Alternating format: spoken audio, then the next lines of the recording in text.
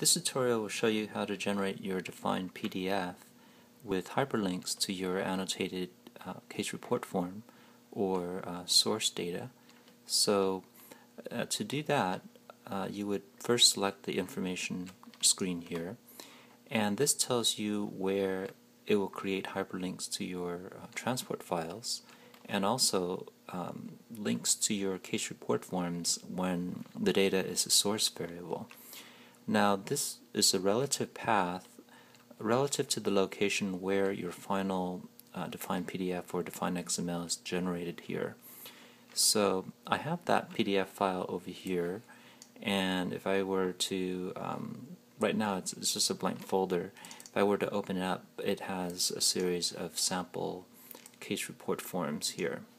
So if I were to leave it as is and generate this PDF, it will have all the hyperlinks to that one specific PDF file and not necessarily to each individual page. So this is an example where if I were to have, let me zoom in a little bit so you can see. So if I were to look at this PDF file that it generated in the AE dataset or the AE domain, you can see that there's a column for source in the origin. So right now this will just link to that one single PDF that we were pointing it to. As you can see from the file name, it's that one single sample CRF. But what if we wanted to, for example, jump to specific pages? If, for example, the adverse event is this is just an example, but let's say it's on page, in this case I think it's page 7, and then maybe other CRFs are in different pages. So in order to have that be applied, you would need to perform a split CRF. Now I'll explain how to do that.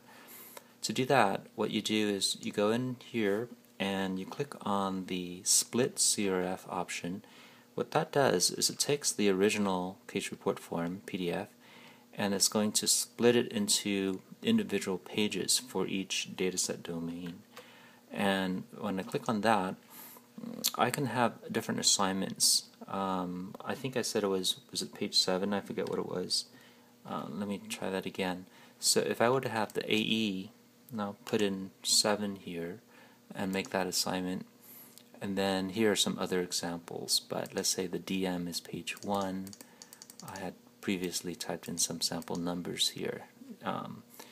Page 2 for IE and so forth. These are all fictitious, but you can make different page assignments to each individual data set here. So in this example, it's going to split up the original case report form, which is listed up here, into individual separate ones for it to link to the right location. So if I hit OK, it's actually going to perform that split. So if I go to that directory where I had that one single PDF, it actually generates a report as well describing the fact that it has taken the original CRF page and then PDF and it split it into a whole bunch of different pages down here. But let me go to that directory and I can show you that that actually took place. So originally that file was a single file as a sample CRF here, but now you can see I have several different individual files. For example, the AE is now just a single PDF page for adverse events, and the other pages are fictitious, but there are other pages within that original case report form. So now I can make my hyperlink link to individual pages instead of the single big PDF file. In order to do that, I would actually need to select the folder, and what this means is that I'm just going to give it a folder name here, and so it's going to go to that folder and link to the individual PDF files instead of one file.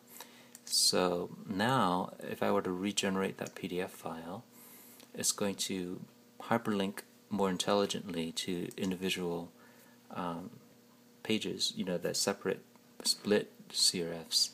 So let me show you now what it looks like. So if I were to zoom in a little bit here and show you that in this case, in the AE, I still have the hyperlinks as before, where it has all these hyperlinks to the source, but if I click on one, it actually links to the actual adverse events. So if you look at the file up here, it's actually linking to the AE PDF. So the user doesn't really have to know what the names of the files are, but the difference here is that it's hyperlinking to the correct pages or the correct split pages of the original case report form that was one large file.